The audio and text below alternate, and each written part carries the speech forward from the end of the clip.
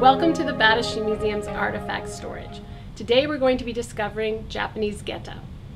Japanese Geta can be as simple as a plank of wood with two stilts or as elaborate as the pair I'm going to show you. Japanese Geta defined 18th century urban Japan. Within the large city of Edo, which has now become the city of Tokyo, people scurried to and from across the great expanse of the city, clacking as they went. And by the 19th century, as Geta began to fade from use and Western shoes were brought into the Japanese market, many became very nostalgic for this specifically Japanese sound. Japanese Geta tended to be worn with tabi, a special form of sock. And for those who were venturing out on rainy days, they might wear a very beautiful pair of Geta, such as the one I'm going to show you. Imagine an elegant woman clad in a kimono, but it's raining out.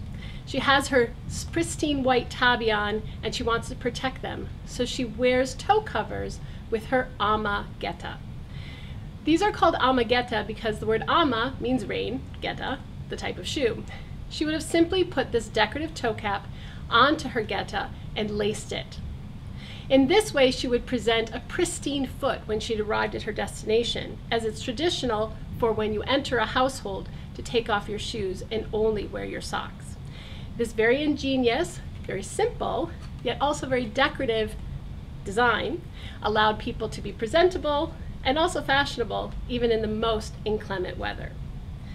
This particular Geta features a high lacquered surface in velvet. But as you can see from the wide selection of Geta here at the Bata Shoe Museum, all different types of materials could be used. So see you next time as we continue to explore the world at your feet.